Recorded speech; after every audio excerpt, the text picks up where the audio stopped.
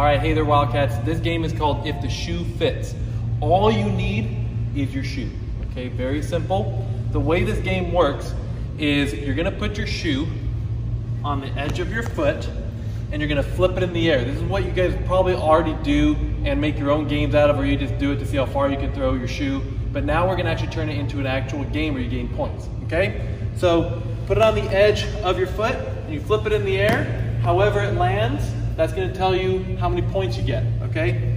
So if it lands on its side, that's gonna be 1 point. If it lands straight up the way it's supposed to be on its sole, that's 2 points. If you happen to land it upside down and it stays, that's a 3-pointer, okay? So at the end, you're gonna total up all your points, and it just kind of looks like this, all right? See how it lands? For me, that would be a 1-pointer. You're gonna have 1 minute to see how many you can do and get as many points as you can. That's a 2-pointer, I'm at 3 points. See how many you can do in 1 minute, okay? And I almost got it upside down, I didn't. Okay, so that's how the game is gonna be played. If you're playing this game outside and your shoe lands on the roof of your neighbor's house, or you hit your TV and you're inside doing this or something like that, 0 points, okay? It's not gonna count, all right? But be careful out there. Have fun, guys.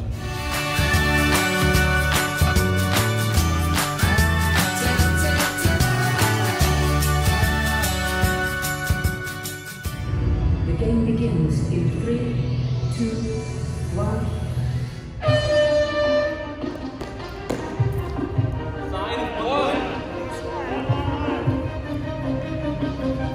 You can do it right from where you are, where you pick it up.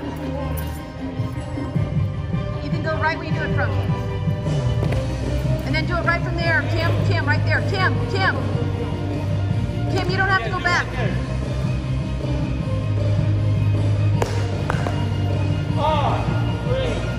I'm talking over, huh? It's bad.